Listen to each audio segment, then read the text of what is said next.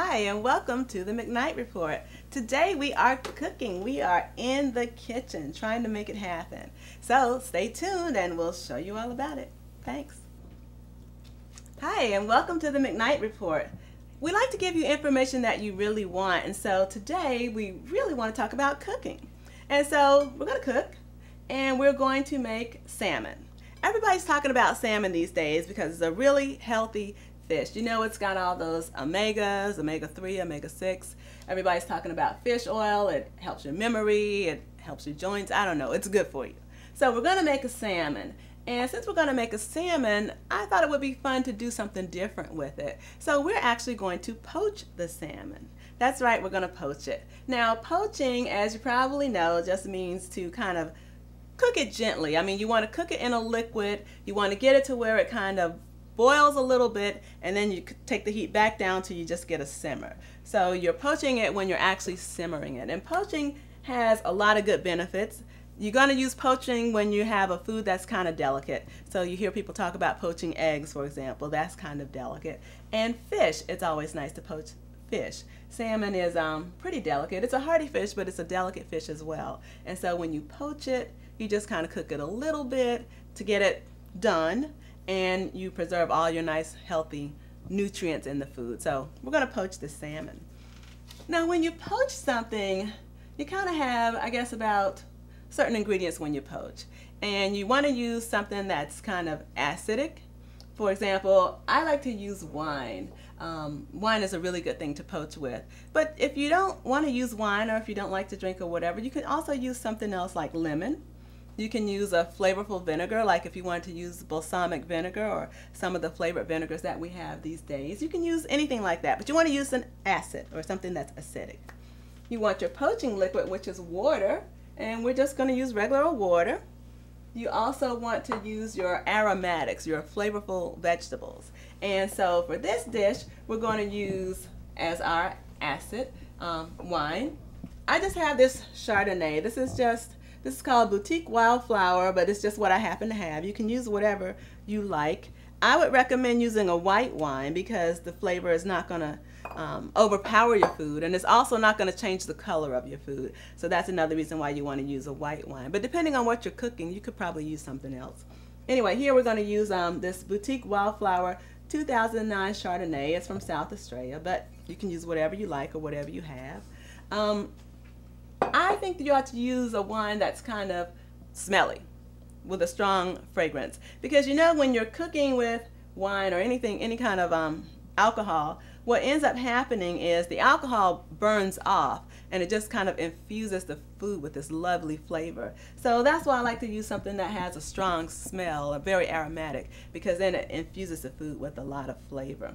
I wouldn't use a sweet wine. I don't think I would use a Riesling or anything like that, but if you use one and it works for you, let me know. Maybe it's something that we could try. So anywho, so you got your Chardonnay. You also want to use your aromatic vegetables. And so you want to use scallions. Those are always really good. You want to use chives. And you know, these are fresh scallions and chives. I don't see any reason why you couldn't use the dried ones or the ones that come in powder on the shelves. I don't see any reason why you couldn't use that. You probably want to use a little garlic. Celery is very important to use because it gives a nice, strong, tasty flavor to the food. You want to use carrots. I like carrots, and you know, I just use the little ones that come in the bag. And I take the little handy chopper. I got mine from Pampered Chef, but you can get it from anybody. And you just want to chop it up a little bit. Also, you could use shallots or onions. And if you notice, all these things are in the onion family because they're like strong, smelly, flavorful, etc. So that's what you want to use to get started with your ingredients. The other thing that you want to do for this poached salmon is you make a nice sauce. And you can make the sauce in different ways. I like to use a little sour cream because it's a nice flavor, I think. You also can use a little pepper. I have the fresh ground pepper here, but you could use regular pepper. I don't see why not. You want to use a little of the Dijon mustard and a little of the spicy brown mustard. And again, these are just things for flavor. If you prefer the yellow mustard, you could certainly use that. The Dijon mustard's kind of nice because it has that delicate flavor, and it's kind of winey too, so it kind of goes along with the wine that you've already added.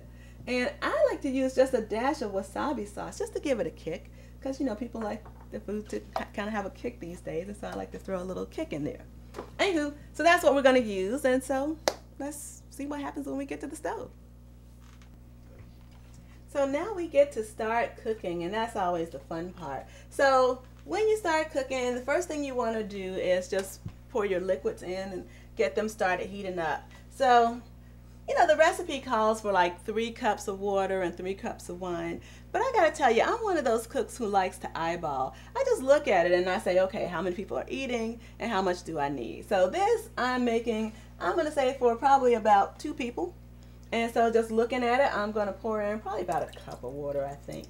But again, I just eyeball it. There's enough in the pan. That looks good to me. Now, again, we're cooking with wine, and when you cook with wine, or at least when I cook with wine, I like to taste the wine because you don't want to poison your guests. You got to make sure that it's good wine and that they're going to like it. And they're going to love that one, so we're cool with that. So just pour some in, and again, you can smell it as you're doing it. And that also gives you an indication of when you have enough. You just want to make sure you got enough to give it that nice flavor. And then you go ahead and start. This is an electric stove, and you know, gas stove, the people who cook on gas stoves are, in my opinion, like the real cooks, because they just look at the flames, they judge how high the flame is, and they go high, medium, low, like that. I don't do that. Electric stove, we got it written right here, medium, high, low. So I'm going to go ahead and start somewhere between medium and high because I want to bring it up to the big boil, and then I'm going to take it down to the low simmer like I was telling you. So while that's happening, I'm going to go ahead and start chopping up these vegetables. And everybody has their own way that they chop up the vegetables. It doesn't really matter. The important thing is that you get yourself a good knife. So I got this really handy Ergo Chef knife. I like it because it's small and I'm small and it fits my hand. And you just kind of want to just chop everything up.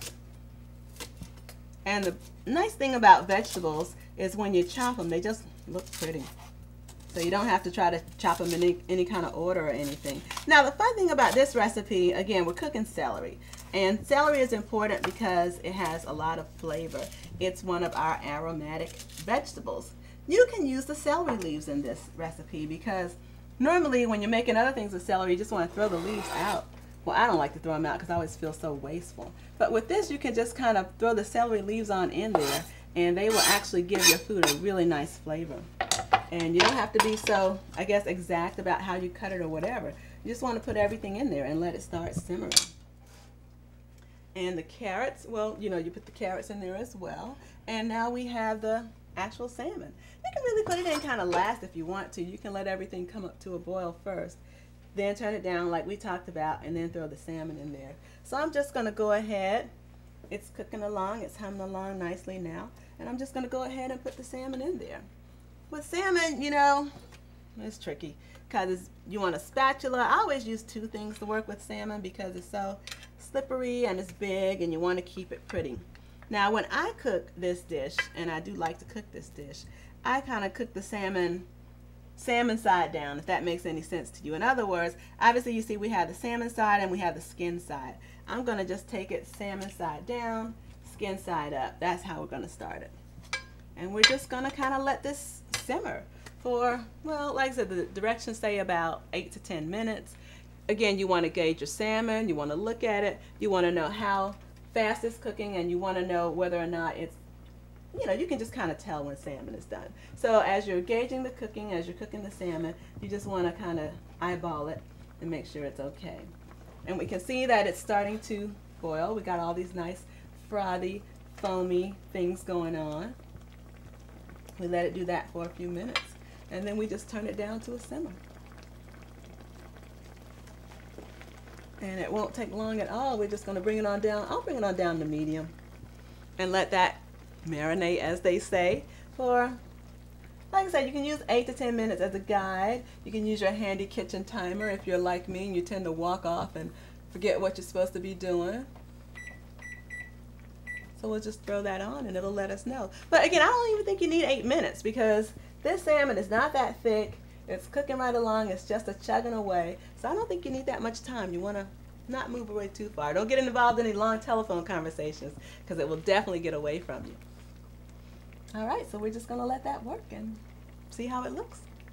Oh, what we could be doing is making our sauce, our dill sauce, with the sour cream and everything else. But we've already got that prepared here. And as I talked about, we use our sour cream, we use our dill, we use our 2 different kinds of mustards, and a dash of the wasabi sauce. And really, you can put whatever else you think of in there too. If you think you might like some tarragon or some cilantro or cumin or something like that, you can try it. You can even put a little curry in here if you want to, but I think that'll take it to the island flavor, which is a different flavor for a different day. Okay, let's just see what happens. We are back, and thanks for hanging in there with us with the McKnight Report and our cooking show. We have finished poaching this salmon.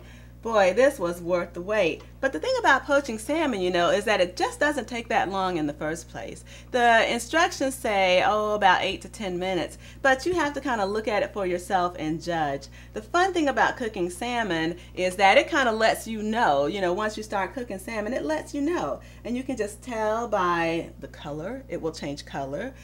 It'll get flaky. It'll look like you can just kind of flake it up, and really it just looks like it's ready to eat, and that's how you know that the salmon is ready. So we've finished our poaching. The salmon is all nice and poached, and now it's time to think in terms of, okay, what do we want to do? Well, with a dish this good, I gotta tell you, I think you should always invite company over. Definitely invite somebody over to help you eat the salmon. First of all, it looks really pretty. They can appreciate your hard work. And the other fun thing about it is that it smells good. You can't tell, but if you were here in the studio with us, you could see how good that this salmon smells.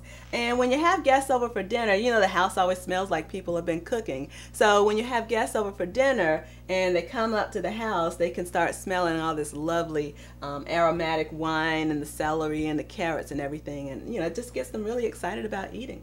So when you have a salmon like this and you have your guests coming over and you're all excited, this is a nice thing to make. For example, if you have a romantic dinner and you want somebody to think you really went out of your way, or if you're just having a couple of friends over and you want to have something nice for them. But when you make this dish, you always want to think about, how do you present it? How am I going to plate the dish? How am I going to serve it? So what I thought about when I made this one was just to get some spinach. And you just have the spinach in the bag in the grocery store. They make it really easy. The fresh baby spinach in the bag. And you want to just rinse it a little bit in the colander. Put it in the microwave. I microwave this for about a minute, maybe 2 minutes. And you can use some of the poaching liquid. That's what makes it so cool. You just kind of put some of the poaching liquid in here with it. And so it makes the spinach nice and pretty. You get yourself a pretty plate and you plate the dish. That's what they say in the restaurants. We have to plate the dish. So you kind of pour the liquid onto the plate. Be careful because it'll get away from you. You spread the spinach out nice and cool like they do in the restaurants. You got your carrots going on, your celery, just everything to make the dish look really pretty. So when your guests come over to eat it, you want to make them feel special. So you kind of pull it out here a little bit so that when you put your salmon on top of it, you can still see it. So this pot's kind of heavy, and so don't be afraid to use 2 utensils to kind of grab it. And then nestle it, as they say, on a bed of spinach. And voila, we have poached salmon. I'm Wanda McKnight, and this has been the McKnight Report. Thanks for joining us. I hope you enjoy your poached salmon. We are going to post the recipe. It will be on our website, www.themcknightreport.com. That's www.themcknightreport.com. This is a recipe that we got from cooks.com, and we kind of modified it, put a couple of recipes together, took some stuff out, put some stuff in, and that's what you can do with it when you get to it. You can just kind of play around with it. But check us out. Information you really want.